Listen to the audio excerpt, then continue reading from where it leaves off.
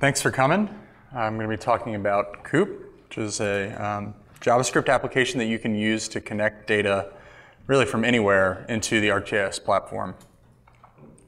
So I like to think of it as a bridge between data that's kind of sticky. You know, it lives over here. It's not going to move into ArcGIS, but you want to bring it to the platform so you can do analysis and cartography and use all of the powerful tools. And that bridge is the GeoServices REST API. If you're not familiar with GeoServices, that's just the official name for the API that ArcGIS feature services use. So if you've seen a Koop demo before, you may have seen something very similar to this, but I picked another city, and the example uses about 50% less code. So I've really made some changes in Koop 3.0 that'll make things a lot easier for you, but let me just step you through this. So the use case here is looking for an apartment or a house to buy in Atlanta.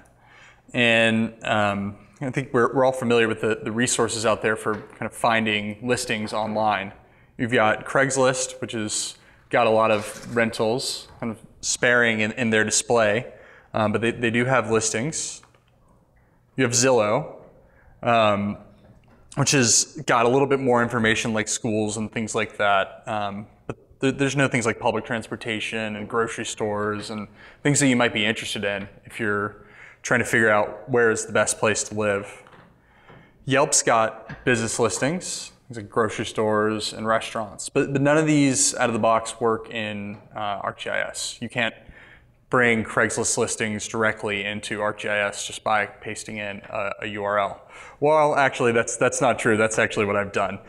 So with ArcGIS, I can bring in data from lots of public sources. So I can bring in elementary schools just by searching in ArcGIS Online from the web map viewer. I brought in grocery stores by doing a little research with Google Earth, saving all of the places from doing the search, and then brought those in as a feature service, and then did analysis to see where the areas that are within half a mile driving distance. So it's really close. Atlanta has really bad traffic, so you want to be close to these things. More public data in here with the Atlanta Beltline, which is a trail that goes around the city that's really a focus of development. You see a lot of restaurants and housing, walkability and biking really springing up around this Beltline kind of as an organizing principle for Atlanta. And then other things that are important to me are public transit. So kind of see the problem here, right? I want to collapse these three tabs into one. And that's exactly what I can do with Koop. So looks like this. When you translate a data source with Koop, you end up getting a URL. So I'm going to add in apartment listings from Craigslist right now.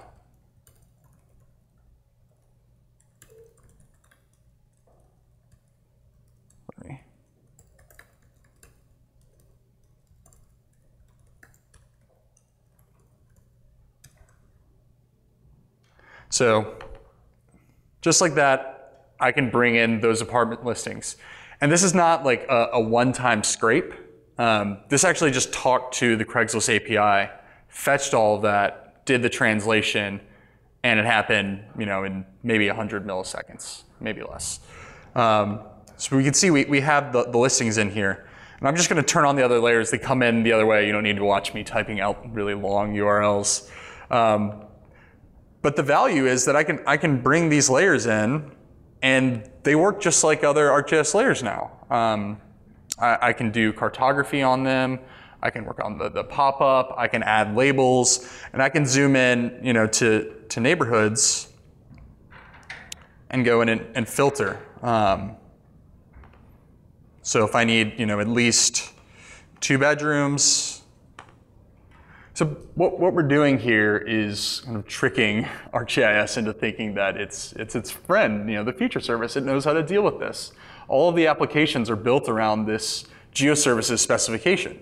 So once you do that translation, you really unlock all the things that ArcGIS can do for that data source. You can make charts using Cedar library. You can make maps in ArcGIS Pro. Sam, correct me if I'm wrong, but I believe that's working now. All right, we'll find out later. But you can bring all these tools to bear that were previously unavailable, or maybe you would do like a one-time scrape and translate. This is a live link. So every time I move the map, it's actually calling back to the Yelp API, giving it the bounding box and the search term for restaurants, and bringing that data back in. Same goes with Zillow and Craigslist. All right, so that's the why. That's the point of Koop, to bring data in from places that don't natively support the GeoServices API. All right, so I just want to go over a little background. Koop is a Node.js application. It runs on the server. There's a lot of code within Koop that can run within the browser, but it is primarily a server-side application. Node.js is just JavaScript on the server. The key distinction is that it does asynchronous I/O, and that means that it can handle a lot of web traffic. If you're talking to another server, Node will go on and do other things while it waits for that to come back. There's a lot of good resources to learn about Node from their website. NPM is the package manager for JavaScript. So Koop is published up on NPM if you want to use it. You can look for it there. Key thing to know about NPM is that it installs dependencies. And then GeoServices, as I mentioned earlier, is open API specification used by ArcGIS for feature services and other things. So there's a lot of Esri resources on that. There's also a page called geoservices.github.io that's maintained by Andrew Turner. It's kind of a friendly, example-driven page to really understand the ArcGIS API. All right, so I mentioned that I made a lot of changes in Koop 3.0. So Koop's been around since, I think, 2014, originally created by Chris Helm. And he had a lot of really great ideas and did a lot of things with Koop. And what we've done over the last couple of years is kind of streamline that and start bringing back in the good ideas. So in Koop 3.0, we've simplified providers. So if you've used Koop before, you may have noticed that you had to write a lot of lines of code that may have seemed like boilerplate. To have a feature server as part of your provider, you would need to actually implement the routes for feature server. That's all built in now. So all you have to do is implement a function that knows how to talk to the remote API and translate the data from that API into GeoJSON, which is another open specification, really simple, very similar to the way that ArcGIS does features, but it's just properties and geometry. Very simple. I've also simplified the cache API, and this slide is even a little bit out of date because now in order to use the cache, you don't even need to really understand how it works. You just need to specify how long you want your data to stay in it, so that the cache has become kind of transparent to the developer. And there's a new plugin type called outputs. So Koop is really organized around a system of plugins. The core is very small. It's about piecing things together and making sure that providers, which are those data adapters, have their routes all lined up, and it's really putting pieces together. Everything else kind of lives in plugins. So we have this new plugin type called outputs, which will handle a set of routes and knows how to call back into Koop, which knows how to call to your provider and get the data and translate it back. So the first output plugin is for GeoServices, but many others could be created. We're interested in doing things like an OData plugin to make these sources work in Excel, for example. So Koop is really extensible, and it's been made a lot easier in 3.0. So I mentioned providers. They're about translating remote APIs. Outputs, their job is to handle routes and translate GeoJSON into an API standard. Caches are about storing and processing GeoJSON. The cache that we have right now is called Koop Cache Memory. It's kind of this naming pattern, Koop dash whatever the plugin type is, dash the name. We'll be bringing up to date the PostGIS cache as well, so that you can store kind of a large data and do fast queries on it and things like that. There are file system plugins. So the most important one to know about there is the S3 plugin. It just treats S3 like a file system, and that's important because Koop also does has plugins to do translation, like exporting data from GeoJSON to CSVs, KMLs, etc. ArcGIS Open Data actually uses Koop in production to handle all the downloads. So the Koop ArcGIS Online provider will actually pull in data from future services and then output it to CSV, KML, and GeoJSON using Koop, storing it on S3 using this file system plugin. And then there are just general plugins that let you extend the main Koop object in any way. There's a bunch out there. The ones that are heavily used are the Koop Queue plugin. It lets you just manage asynchronous jobs on different workers. The Koop Worker plugin, Koop Exporter, that's for exporting all the files. So we really try to kind of break apart all of the Lego pieces and have them kind of very well tested and applicable for other places. And I'll talk about a few of those Legos later on that I think have kind of great application outside of Koop. So yeah, I want to talk more about providers, because that's, as a developer, 90% of your time, I think, especially if you're in this room, is going to be focused on providers. You want to adapt your data source to ArcGIS. So there's really two strategies with providers. There's the pass-through, and that's where you will communicate with the remote API on every request.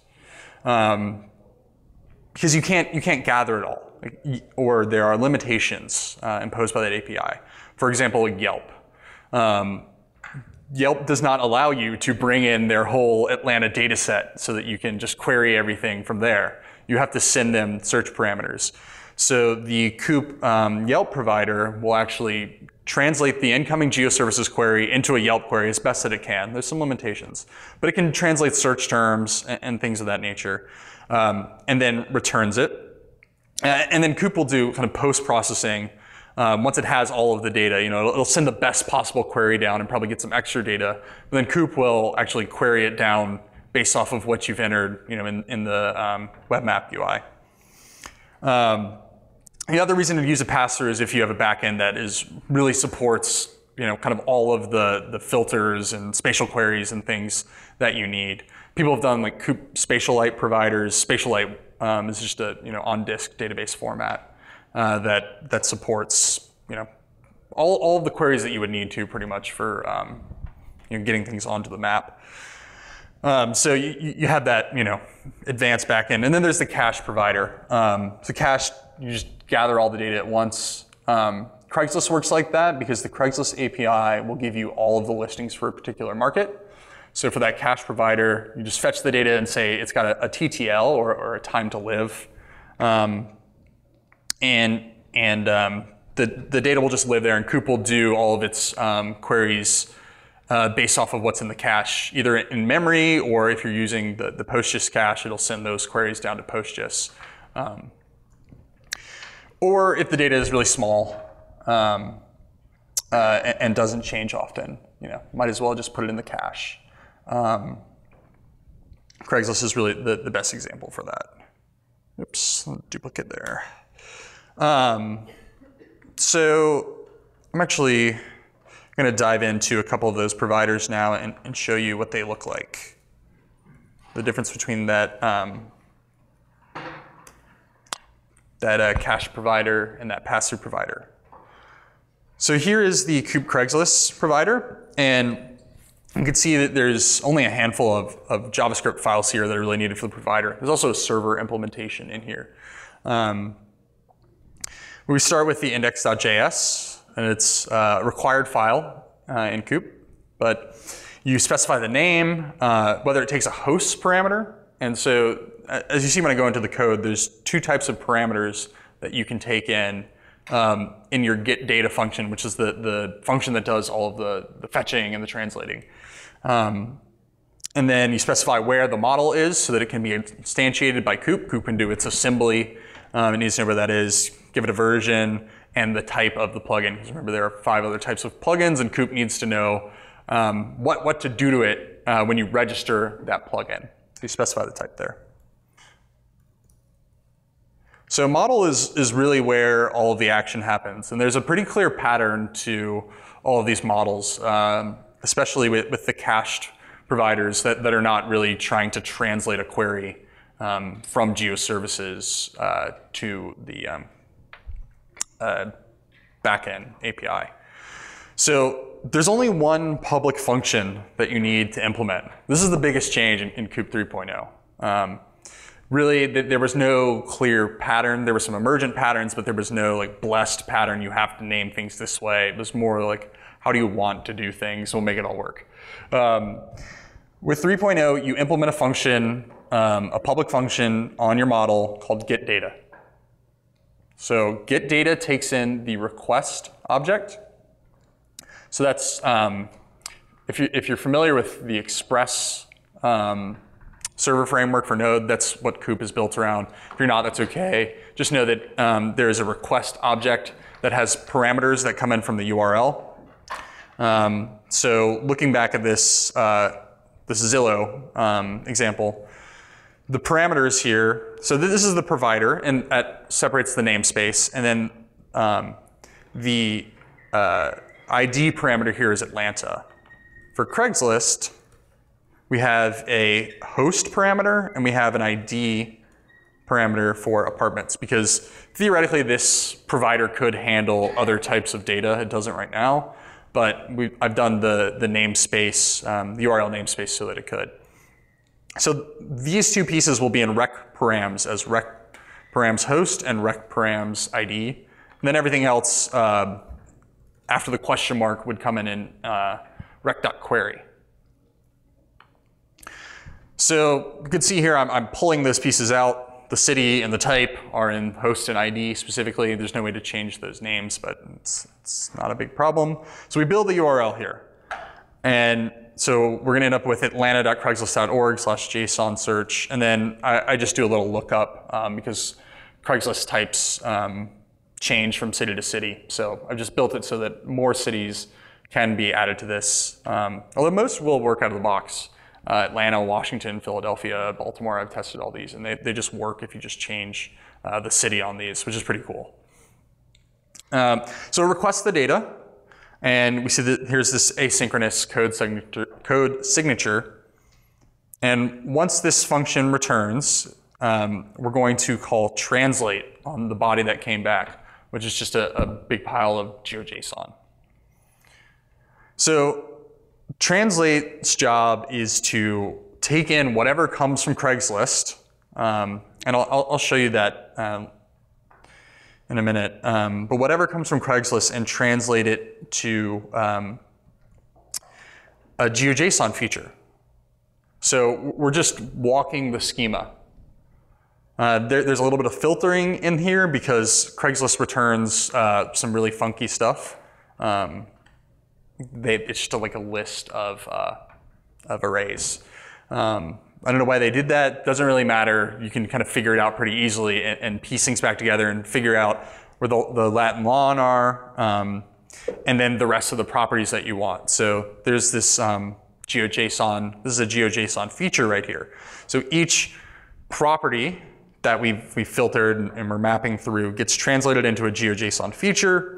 We do a little bit of cleanup here, not too much, format the dates, things like that. And then we hand it back. So here we finish translating, and we have this apartments GeoJSON feature collection. I'm going to set a TTL on it, and that's configurable, but it defaults to an hour. So that's how I use the cache. Previously, you had to implement cache logic. Now you just say the TTL is this, and if the data is still fresh, Koop will not call back to the provider. I have a diagram that shows what the overall structure looks like. So remembering here that the cache sits in between the provider and the core. So the core will call the cache first, and if the data's in there, it'll just hand it back to the output. If it's not there, it'll call down to the provider, insert it into the cache, and hand it over to the output. It's transparent. All you do is set that TTL and let Koop's core do the rest of the work. Oops, I need to.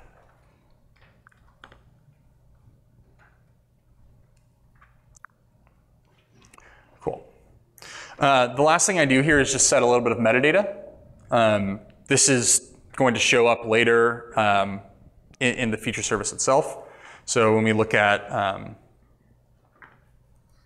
this URL here, the metadata is going to show up, I believe. This is an older version. But the metadata will show up in the name and the description, what you set in that metadata object on the GeoJSON. There's some other things that you can apply if your backend supports filters and things like that. You can tell Koop that these filters have been applied, and it'll actually short circuit some of the post-processing, which can save you time. I'll show you where that is when I go into the feature server output a little bit later in this talk. Cool, so that's a cache provider, right? That one strategy. This is usually the strategy that I use. Most of the time, APIs have a way to fetch all the data. You might need to do it kind of in a few calls. So you just really take that penalty on the first request that you make. You need to warm it up. But sometimes there are limitations, and the Yelp provider is a good example of that. So remembering that naming pattern. So here's Yelp. And it's got that index.js. And it actually has a parameter here, or an option here called disable ID param. The ID param is on by default. Remember that from the URL. The ID was Atlanta, and the host, the host was Atlanta, and the ID was apartments. Yelp only has one API, and it's based off of geography, what market it's returning. So there's no parameters that need to go through. So I've set disable ID param as true and host as false because Yelp looks like this. It's just /Yelp. That's it. So I needed to turn those things off. Oops, I think I have this name, yelp.js, I do. Okay, so Yelp also implements that get data function, so that pattern. There's a little bit of trickery here because Yelp only returns 20 features at once, so I've done some splitting of bounding boxes so that I can get back more features from Yelp. The pattern is the same. So I go out, I do get data, and then I translate. And then I format each feature, right? So that take the input of a single Yelp listing and map all this to a GeoJSON feature. So that get data, that fetch, that translate, those steps are all there. That's the pattern for all Koop providers. The extra things that are here are these build queries and build query. The build queries is about basically splitting up the bounding box and making sure I can send multiple of the same one. That's a really nice advantage of having Koop written in Node, is that I can send off like 4 requests at the same time, and I don't have to wait for all 4 to come back sequentially. It's going to be, the time that takes is the time that the slowest request took. In this case with Yelp, with a highly available, highly performant API, it's essentially no time penalty for me to send 4 queries at once. Convenient. So that's what that build queries is about.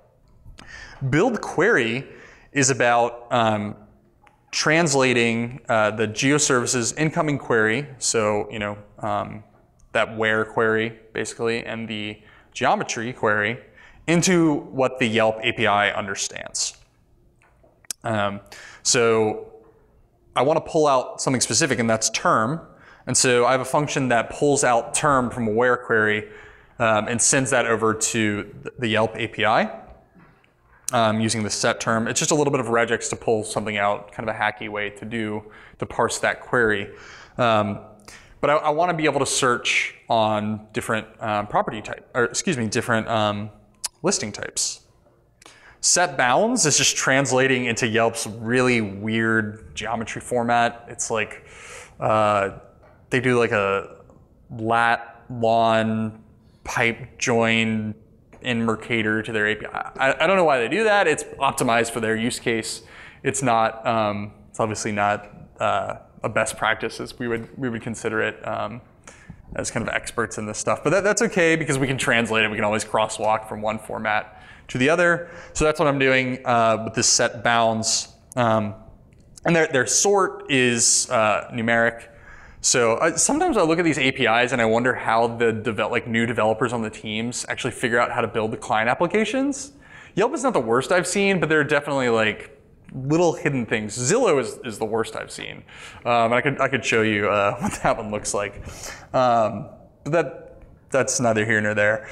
So we're setting this query that'll go back to Yelp.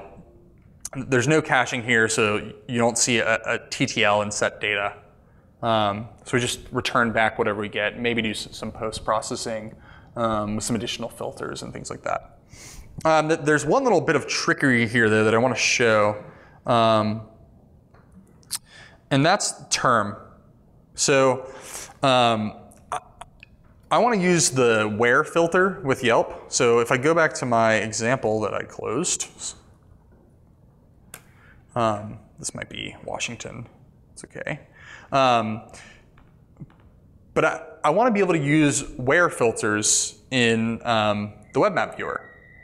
And in order to do that, the web map viewer has to know what type things are. And so this is always set as string because Yelp does not return back your term as part of the feature, the listing that it sends back. That's not in there. So I have to trick ArcGIS here into thinking that this is always a string field. So it's always called string, but I'll load it under HTTPS. Darn.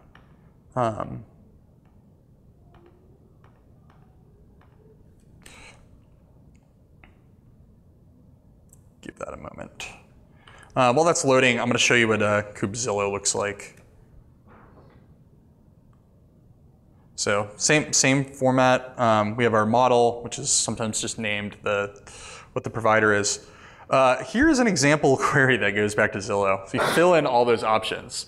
And I'll show you how I got there when I take you through the process of writing a provider. But all of these things that are kind of coded have to be specified. So maybe they've got some internal library, or maybe their developers just have amazing working memory. I don't know. It's a strange one.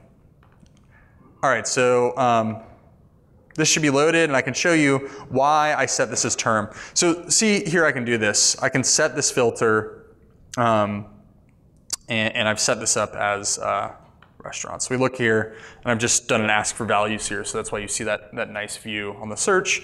But I've done term is restaurants, so where did that equal? And I can parse that out in the back end. And the is available to me as a string because I've told the web map this is always a string field, basically. Cool.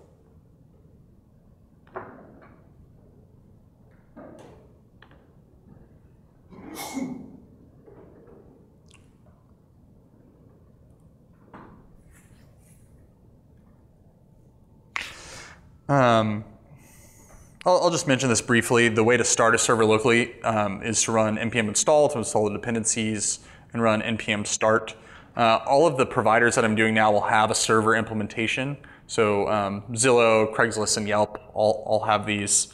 So you can just go into those and run npm install and npm start. I'm going to show you a really cool deploy later on, but I've been playing around with something called now, which will just take a package.json and deploy it for you, give you an HTTPS URL. It's really cool. All right. So I've got a really good resource out there for those of you who are looking to write a provider. It's called the Koop sample provider. And that stitches together the geoservices output that I talked about that's built into Koop's core, the memory cache, and the Portland TriMet bus API. I just went through a couple of other providers, so I'm not going to go through that one in too much depth. But it's a really good resource for you. If you want to write a provider, I suggest forking that one and just using it as your example. So just implement your own get data function, edit the index.js file, maybe add dependencies that you need or not, and you've got a provider. So should be able to do this pretty quickly.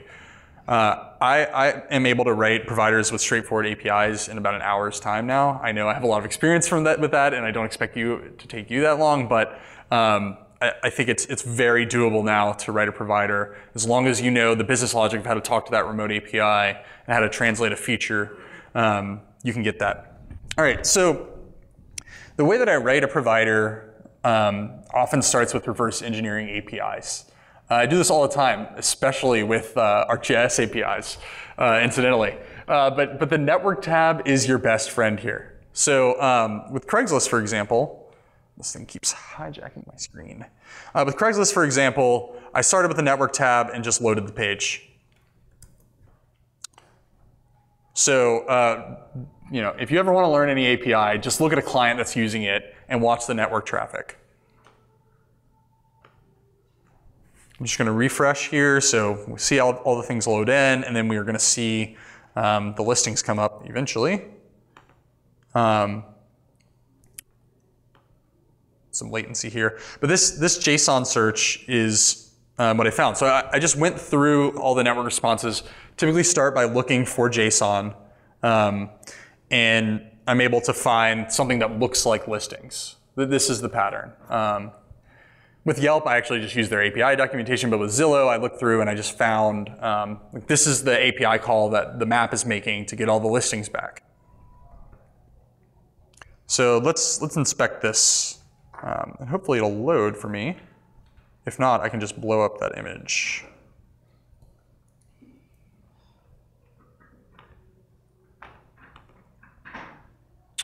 All right, that's okay. Well. There we go. All right, and that'll take a second to format. Cool. So this is what the raw output looks like. And it's this weird hodgepodge of clusters and listings that are mixed in together, which is why I had to do that filter in the translate step. If you remember that, there was a filter step that was trying to pull out all of these clusters. I don't want them, so keep those out. But they mix in their clusters with the actual listings. Why they do that, I don't know. It works for them. Their client is very functional. But if we get past these, we'll start to see actual listings here. So this is an individual listing, and it's all of them for the city. I saw this, and it's like jackpot. This is great. Really easy to write a provider if you can get all of the data in one go. The sample provider is lucky like that too. It just talks to the Portland TriMet bus API and it gets all of the locations at once. Very easy to write a provider from there. So we look through here and we get this format. Then we have our longitude, we have our latitude down here, image thumbnail, posting URL, all that good stuff. That's going to end up showing up in the pop-up because we put it into the properties. So each one of these looks like that. Now that you've seen the raw JSON here, you should be able to make a little bit more sense of what that function is doing in the Craigslist provider. We'll go back to format feature. And so we just have an object, flat object with a bunch of these keys. I take the lat and long and put them into an array at the coordinates position. And then I just parse the asking rate and the number of bedrooms into floats because those were coming into strings and I want to be able to filter, right? The types are important because Koop, when it's making a feature server output, will infer the types from what are passed in. You don't have to set them manually. So it's important that when you translate the feature, you get the types right. But JavaScript doesn't have a lot of types. It's basically a string or it's a float. That's about it. So just kind of piecing all that stuff together. That's how we walk from this output into the GeoServices output. So Koop's putting together all these fields, and then there you have it. We've got our geometry and our attributes as the GeoServices spec shows. It's not a big translation, just moving a couple of things around, but Koop does that for you. So the basic steps to writing that provider are either reverse engineer, find API docs, implement the get data function, which fetches from the remote API and translates, configure settings in index.js. You might actually do that first if you know which parameters you want to use. Remember, Craigslist took a host and an ID parameter. Zillow just took an ID parameter, and Yelp took no parameters. So that's important when you're implementing the get data function. It's going to have the same function signature, but that's going to dictate what you have available to you to call that remote API. And then launch your server. So we talked a lot about get data in detail. So I think I will leave this as just a reference for you later. But the key things are to remember are the function signature with the rec and the callback, purposes to talk to a remote API, return GeoJSON, and the cache time is managed there. So just set that .ttl on your GeoJSON, and you'll have access to Koop's cache to save. There may be API limitations. The data may not be changing. It may be really big, so it's slow to query every time. Keep both of those things in mind when you're using a cache. But you have a cache out of the box. It's just in memory. So it'll go up to 1.6 gigabytes is the JavaScript heap limit. Index.js, there are a bunch of settings in here. A few of them are required, a few of them are not. So starting with the name of the provider, that's important because it's going to determine the namespace of your URLs. So the pattern is, you have your Koop server, and then the provider is at the namespace / provider name, and then its routes go to follow. Works really nicely for me because I actually run a whole bunch of different Koop providers on the same server. But they don't collide because their namespace is all separated at that top level.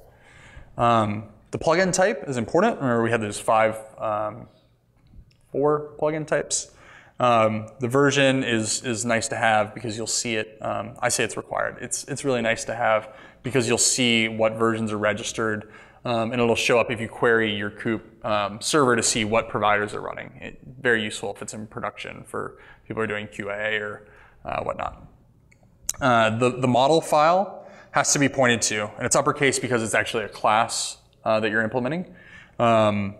So you just point to the model, and in the example of the Koop AGOL provider, it lives in /models because there's a lot of models for Koop AGOL. It's a very mature provider that does a lot of different things, including having additional routes and things like that. The host parameter, so remember that with the IDE. Disable ID param, it's also optional. It's usually not used, but sometimes you just have no parameters at all. It's just a one-shot API. Routes are if you want to do additional things with that provider. So you're basically just building up a web server to do additional routing. But Koop will register all those for you, and then you would implement functions to handle those routes in the controller. And I'll show you an example of that. So these advanced providers, they have routes and they have a controller. So I'm just going to show you what that looks like in the AGOL provider. I wouldn't recommend looking at the AGOL provider for anything other than seeing how the advanced patterns are done. It's kind of long in the tooth. It's been through a lot of different versions of Koop, but it will show you how to properly implement routes in the controller.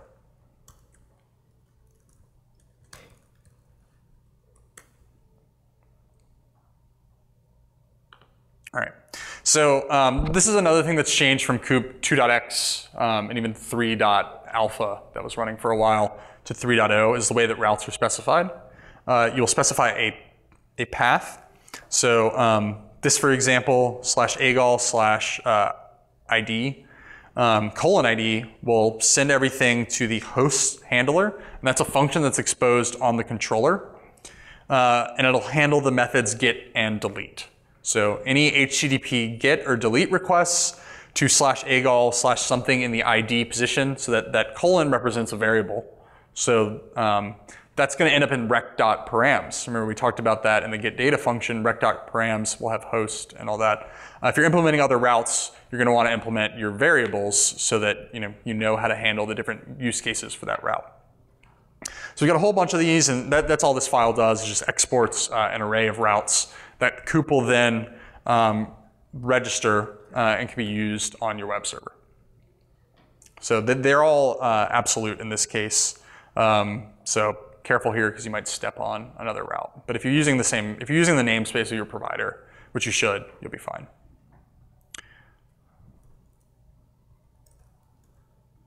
Actually, I'm going to show a synthetic example of the controller. It's a little bit more simple. This is the main docs for provider. It's at koopjs.github.io. The link is in this spreadsheet, but this is something I've worked up lately to really go through in detail all the things you need to know about a provider. Docs on other things will be coming later, but I think as developers, you're going to be mostly interested in these providers.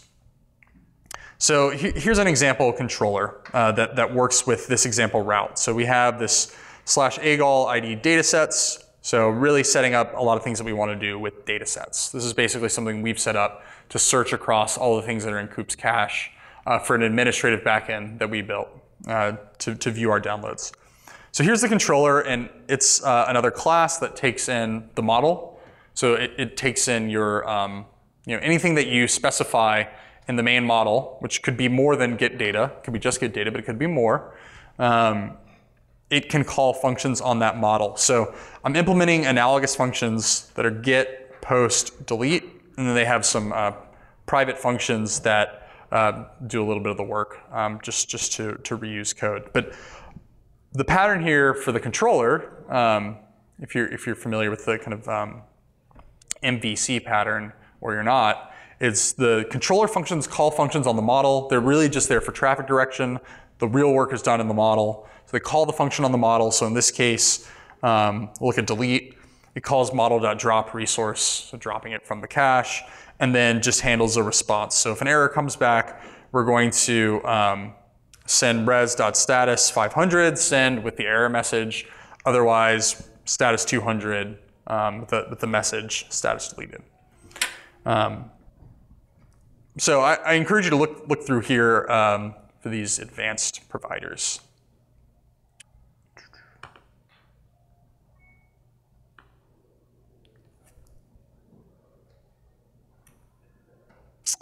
All right. I want to talk a little bit about outputs, because this is, to me, a really exciting way that Koop can be extended. The way that the feature service or the geoservices output works is not privileged in the way that it's installed the Koop. It's privileged in that it's bundled with Koop. I do work for Esri after all. However, any other provider can leverage the same public API on Koop, this koop.register plugin, which I'll go through a server example that shows those plugins being registered. But you can add any output, so different formats. If someone wanted to have this Yelp API work with WFS or OData or whatever, you could build an output and leverage the same functions that are in Koop. Leverage that cache transparently, leverage that getData pattern. As long as the provider, or excuse me, the output knows how to take in a request and a response object, and then call functions, and then return a response. So it's really that kind of like that edge, right? It's handling traffic. It knows how to use Koop's core, and the geoservices output plugin is the best example. It's the only example, so, but it's also the best. So you can see it's taking in a request and a response, and then it's calling this.model.pull. Pull is like pulling data from the provider through the cache. That's the meaning of that name there. But it's calling a function on Koop's core, which will in turn call a function on the provider if there's nothing in the cache. So this is, if you're writing a provider, this is the Koop function that you would use, is pull. And pull, while it's somewhat complicated in how it's implemented, its function signature is very simple. You give it the request, which is that same stuff that came in. What is the URL? What are the query parameters on that URL? And it'll return, or excuse me, it'll call back with either an error or the GeoJSON. So this one is a wrapper. It's there's not a lot of code here because it's a wrapper around the feature server module, which I'll call out a little bit later. But the feature server knows how to route based off of a request, a response, and data. So it's doing the heavy lifting here, but I've implemented this, this function here, and then I've implemented routes. So kind of similar to those, the controller on the advanced provider. I've got these additional routes that are here, and these are going to go on the end of the providers. So when we looked at that Craigslist URL, you saw /featureserver/0/query, etc. All of the other stuff with the provider, the hosts, the ID, the namespace, all that comes first, and then this gets tacked on to the end after all that's done. So it leverages those same parameters, but the routes are specified the same way. You have the path, methods, handler, etc. Then same thing, we're specifying a type and a version, and then exporting this exporting this class. So the way that output plugins are created is fairly simple. Handling all of the routing for a specific API is a little bit more complicated.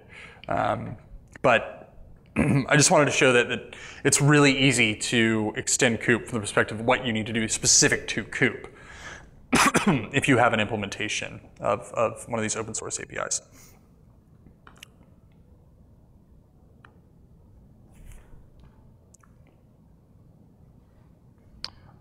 So cache is also a plugin. I'll be documenting out the cache API. I've been a little slow on that because you don't actually need to know how it works. You just need to set that TTL. Remember, they're used to avoid rate limiting, and they can really be with anything. So the next caches I'll be building will be with Redis, which will be kind of just a dumb store. It can store and retrieve data. But the nice thing is it'll live over sessions if I need to update my server. And then but PostGIS cache will be next, which is nice because you can store like big blobs of data in PostGIS, and it'll just kind of sit there, and you can do spatial queries and where queries and all of that. So you can have it like a really big data set that you've done a lot of fetching with Koop to load the cache, and it'll work very nicely. So again, plugins can be used to extend Koop's core in any way. You can use those, they're on the Koop object, which is available kind of throughout the different pieces of the whole Koop server. Or you can just require Koop and use these things and register them. It depends how you want to use them. But the ones that are there today, for example, are the queue, the file exporter, and the tile generator. They just extend Koop kind of in an arbitrary way.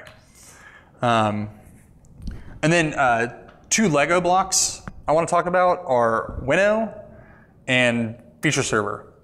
They work together to make this, this open source implementation of geoservices. So Feature Server's job is to do all the routing. It takes in a blob of GeoJSON, a request and a response, and it will translate that into the feature service templates that the ArcGIS client applications use.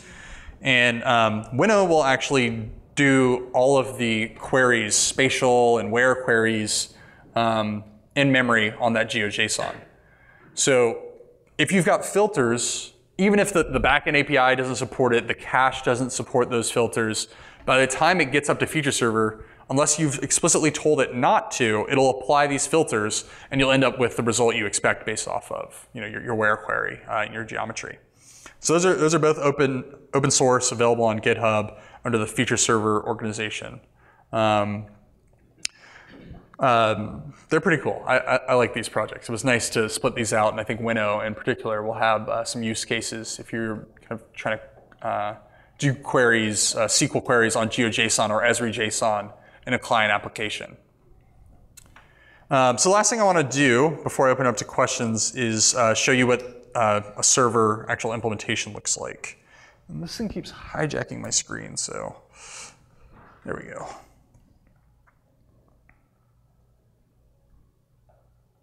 Cool. So I'm in the Koop sample provider right here, and I'm just going to show you what the server looks like. So this is server.js, and there's a really most of what's in here is a message for you as the user. What happens here at the top is just some boilerplate stuff, so I can hit Control-C and the server will shut down cleanly. And then I require Koop. I instantiate a new Koop object. And then in this case, the provider lives in this repo, so I require it relatively. That's that /, just means it's here. If you're using a provider that's on NPM, you'll have the provider name, and it will be a dependency in your package JSON. And then you register that provider. And the register command is also how you would register another cache. So you would do like koop.register pg cache for PostGIS.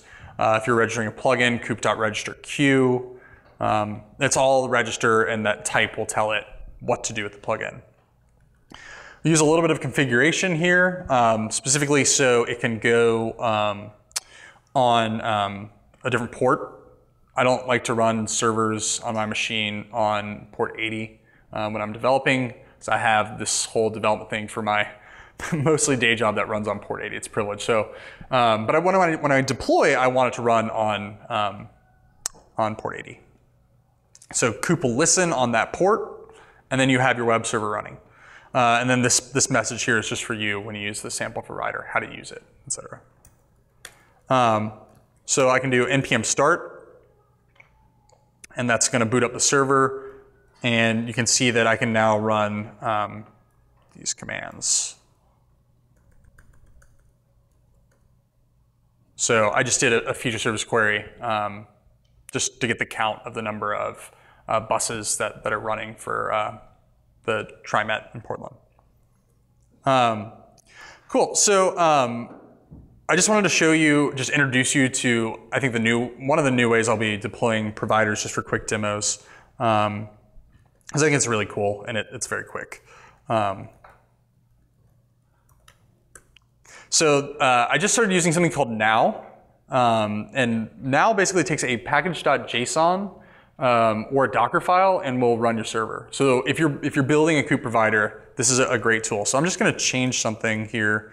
Just add a comment so I can get a new deploy.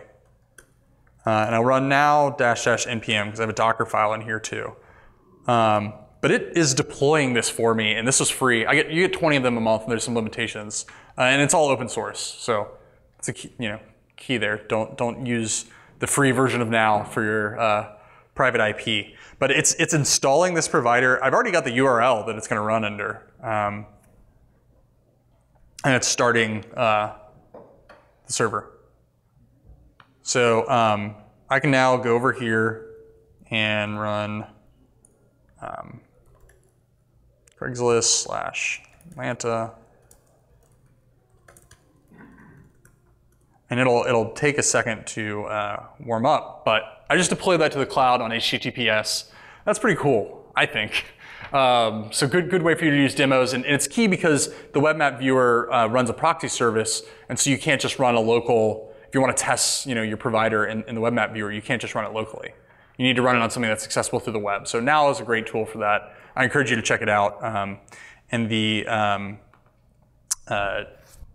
information is in this deck for how to deploy that. And I'll tweet this out later, and it'll be available after Dev Summit. With that, I just want to open it up to any of your questions.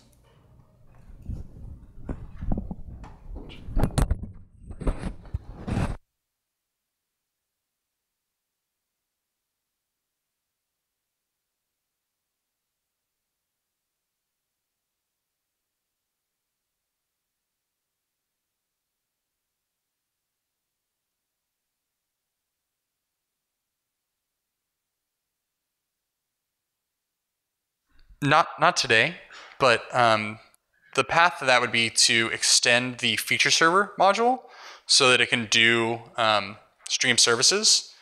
And then it would be pretty straightforward. That would be the meat of it, really, would be understanding that spec and implementing it there.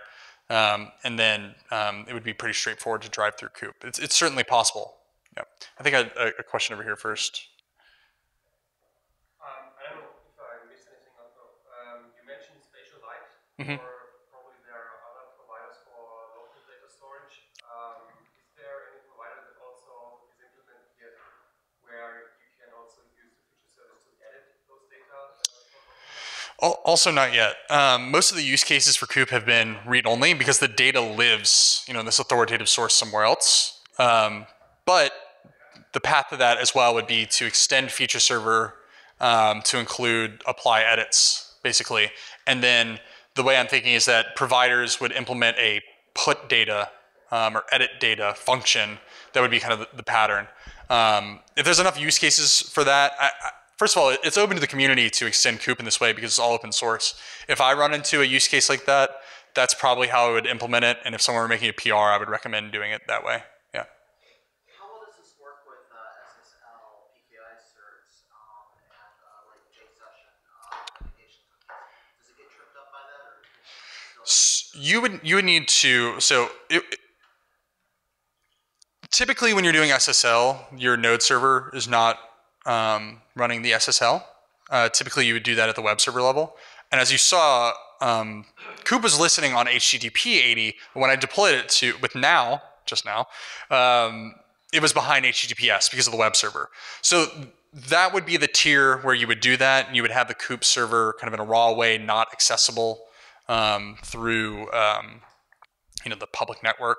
Like the Koop that we run in production is not accessible through the raw network. You only go through Nginx. So that stuff's not in Koop. You would implement it elsewhere. Yeah. Right there. So is it possible to run Koop in front of ArcGIS server, like a proxy cache, like Varnish, essentially? So sorry. Kind of offload it off like statically so that Koop just serves the request out? Theoretically, but I wouldn't do that. I would just run a web server or Varnish or something that's built for caching. Yeah, there was a question over here. Yeah, I had a question about just kind of the future of the product. Are you kind of the main developer of this? Yeah, I'm the maintainer. Is this part of your role at Esri, or is this kind of a side project? This is part of my role at Esri. I will say since Koop 3.0 landed, and I think I've accomplished a lot in terms of how easy it is to write providers now. Most of what I'll be doing is documentation and kind of evangelism for it, because I think it's pretty mature in terms of that read-only use case. But I'll be on GitHub for fixing bugs and things like that, and talking people in the community through adding onto it. But it's definitely it's part of my performance review and things like that. So yeah, it's part of my job. What about WFS? I don't know any of the open protocols. Does that make any sense? Or is it So yeah, I think people have requested WFS providers before. I haven't written one because I haven't had the use case.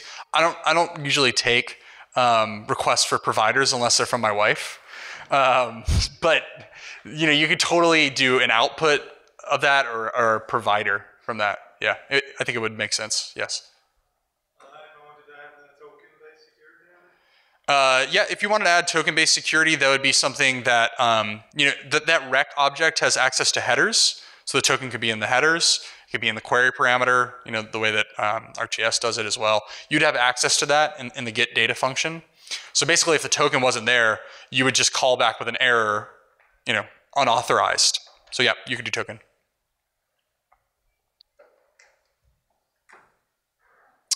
Well, if there's no other questions, thank you very much for coming out. Please use the events app and rate this. And I hope to see you involved with Koop.